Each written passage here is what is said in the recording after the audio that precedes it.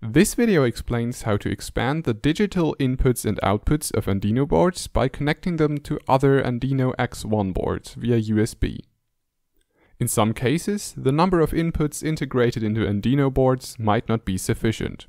Furthermore, you might want to use signal pre-processing on the Andino IO, which does not have an integrated microcontroller for doing so. In this case, using the X1 boards for input expansion can offer a convenient solution. In total, up to 4 Andino X1 boards can be connected to the original Andino board, thus allowing the simultaneous usage of up to 35 digital inputs and 11 relay outputs. Since the inputs of the X1 boards are pulled by a microcontroller, they offer pre-processing in real time.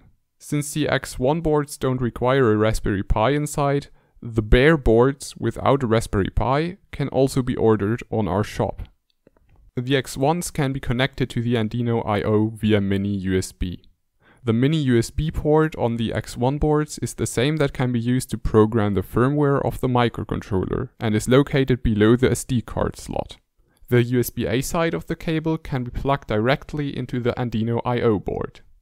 The Andino X1 boards also require a separate power connection.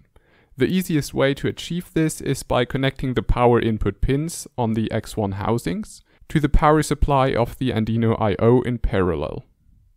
The X1 board jumpers also need to be set to the USB configuration. The jumpers are located directly next to the A to E pins. After having done this, the hardware installation is now complete. The X1 inputs can now be accessed directly via the Andino IO. This can be done via any application that supports sending and receiving serial messages, for example Node-RED. For testing purposes, however, minicom provides a good solution. First, the addresses of the X1 board need to be identified. Since they are all connected to USB, running ls/def/tty-usb* should reveal the same number of devices that you have plugged in. In this case, I have 2 X1 boards connected. Afterwards, we can enter the minicom setup. If you have not yet installed minicom, you can do so by running sudo apt install minicom. The setup can now be entered by running sudo minicom --setup. Here, navigate to serial port setup and enter the following settings.